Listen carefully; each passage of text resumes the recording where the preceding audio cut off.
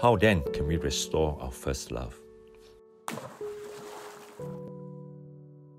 The church in Ephesus was commended for her good deeds and persevering faith in the midst of hardship.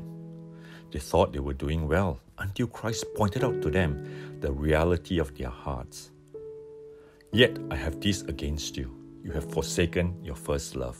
Revelation chapter 2 verse 4. The Greek word for first means first in priority. We have lost our first love when Christ is no longer the first in priority in our lives. There are many competing distractions that may dislodge Christ to secondary priority. The pursuit of career opportunities that consume too much of our energies, key relationships in our lives that we cannot seem to surrender to the Lord, or our overcommitments in Christian service that leaves us worn out.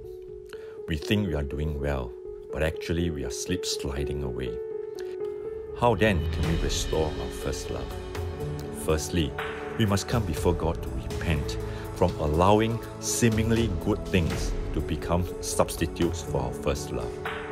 We need to re-evaluate the priorities in our lives so that our love for God is unrivaled. Secondly, recall those moments when we first encountered Christ and celebrate again our salvation story. Rekindle the excitement of being a child of God and the youthful abandonment in serving Christ when we were younger.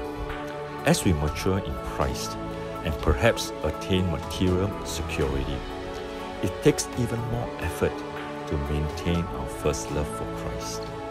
But Christ deserves and demands supremacy in all areas of our lives. If Christ is not Lord of all, He is not Lord at all.